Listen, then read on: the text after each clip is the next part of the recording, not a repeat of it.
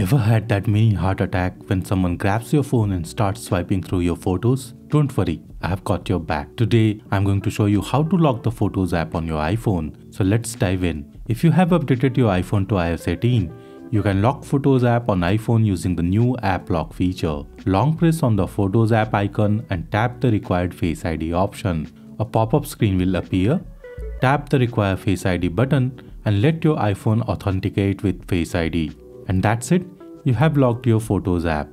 Now, no one can access it without your Face ID. That said, you will see another pop-up screen showing that your photos will be accessible from other apps like WhatsApp and Instagram. That's because you have granted these apps permission to access your photos library for sharing photos. You can revoke this access by navigating to Settings, Privacy and Security, Photos and removing access for these apps. However, I don't recommend doing this because it will prevent you from sharing photos through these apps.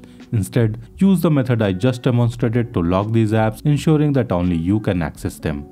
But what if you are using an older iPhone that doesn't support iOS 18, or you prefer to hold off on upgrading until the initial bugs and issues are resolved? In that situation, you can rely on the Shortcuts app to secure your Photos app on your iPhone. Launch the Shortcuts app and open the Automation tab. Tap the New Automation or the plus button in the top right corner.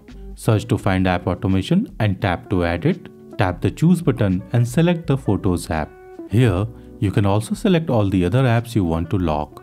Tap the Done button in the top right corner to save the changes.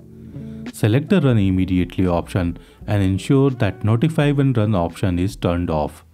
Tap on Next to proceed. Tap on New Blank Automation. Now, use the search bar to find the Lock Screen option and tap to edit.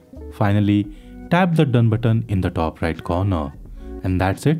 Now when someone tries to launch the Photos app, it will automatically lock the iPhone so they cannot access it. And that's how you can lock the Photos app on your iPhone. Want to take it a step further?